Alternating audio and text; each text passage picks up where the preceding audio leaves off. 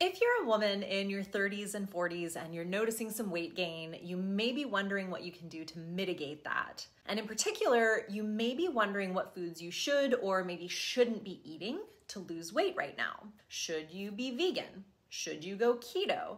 And should you be eating protein? And if you should be eating protein, how much should you be eating? These are all great questions and we'll address all of them today. I do want to note that a lot of conversations we have around weight loss end up talking about calorie counting and calorie restricting as the best way to do it. And we'll talk in a minute about why I don't believe that's the best approach and what I think you should be focusing on instead.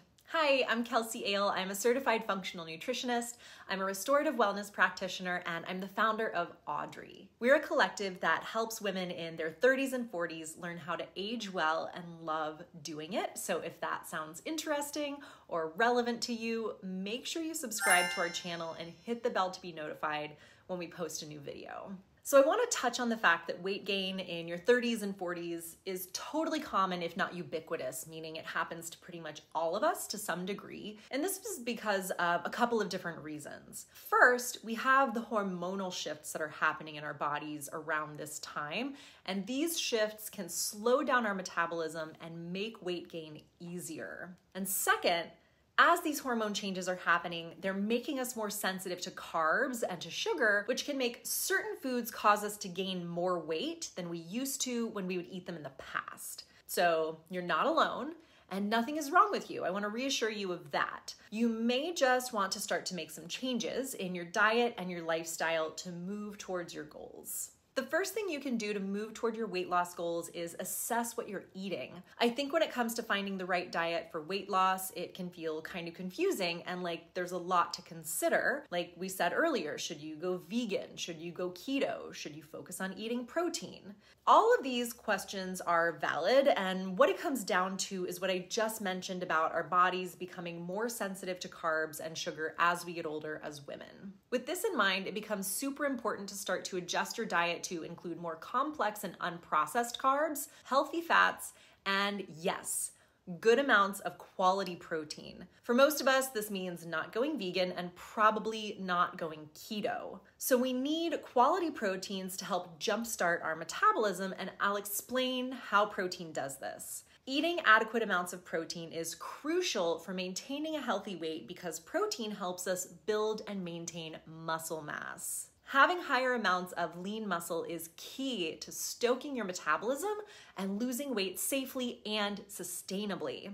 In fact, several studies showed that traditional weight loss methods of eating less and moving more can end up having a negative effect on the amount of muscle we have, and we end up losing both body fat and muscle with those types of approaches. But eating adequate amounts of protein can help ensure that you lose weight without having to necessarily lose muscle. To quote one paper, several clinical trials have found that consuming more protein than the recommended dietary allowance not only reduces body weight, but also enhances body composition by decreasing fat mass while preserving fat-free mass in both low-calorie and standard-calorie diets. The paper goes on to say that fairly long-term clinical trials of 6 to 12 months reported that a high-protein diet provides weight loss effects and can prevent weight regain after weight loss. So basically, calorie restriction is unnecessary as long as you're getting adequate to high amounts of protein. Of course, it's also recommended that you reduce your consumption of refined foods and sugars to help with this process. And there's also one other key factor we'll talk about in just a minute.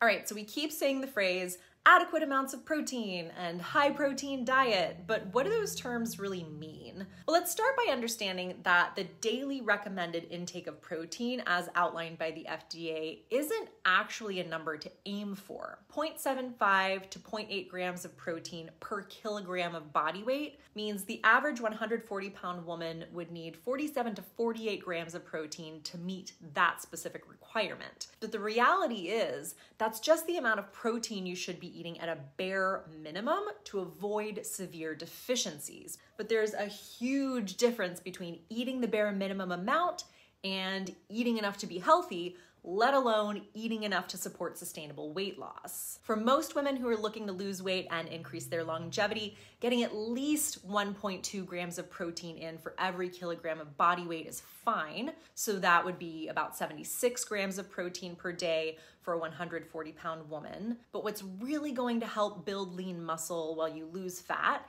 is to increase that amount of protein to essentially 1.6 grams of protein per kilogram of ideal body weight, or 0.73 to 0.8 grams of protein per pound. Possibly even more if you're lifting weights on a regular basis, but 0.7 to 0.8 grams per protein has been shown to support muscle building. So if your ideal body weight is 140 pounds, you should aim for at least 102 grams of protein per day. And you should also add in some resistance training to give that protein something to do.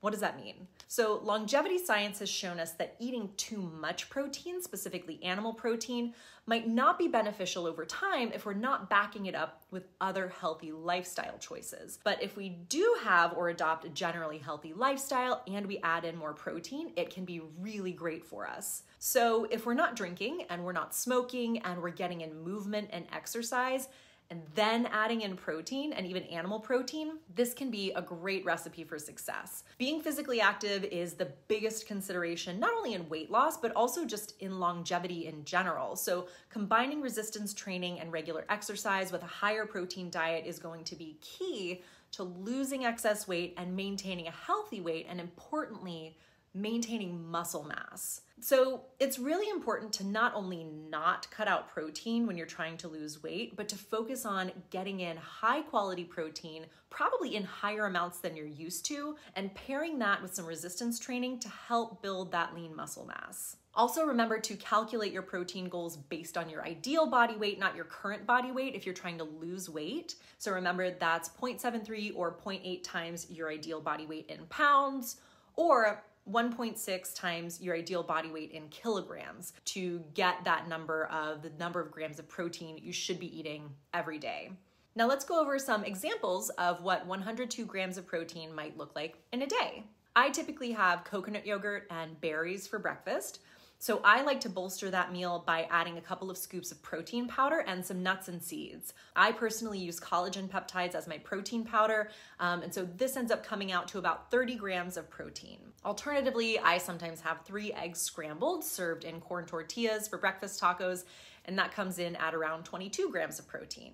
Having a big bowl or salad for lunch with quinoa and chicken breast or steak or something gets you another 20 or 20 plus grams of protein, so we're already halfway towards our goal. I also like to add in a smoothie made with berries, avocado, and some more almonds, plus protein powder, which makes it clock in at about 27 grams of protein. And for dinner, a go-to super quick and easy meal for me is ground meat, either beef, pork, or turkey, cooked and served in a baked sweet potato. So that ends up yielding another 25 to 30 grams of protein with a 3.5 ounce serving of ground.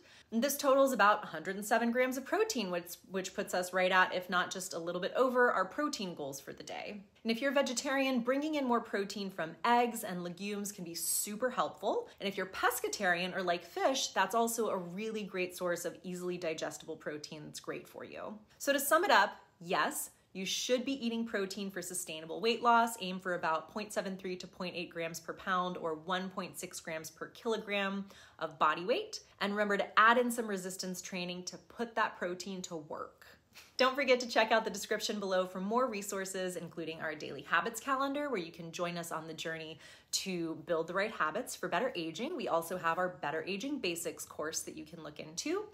We have our Real Age quiz to help you assess how effective your current lifestyle habits are and to see how they may be impacting your overall health and your aging journey. If you found this information in this video helpful and you want to learn more about supporting your overall health and the right habits for aging well, make sure you go ahead and subscribe to our channel and hit the bell to be notified when we post a new video. Also, if you wouldn't mind, please give us a thumbs up, give us a like on this video. It helps us out a lot.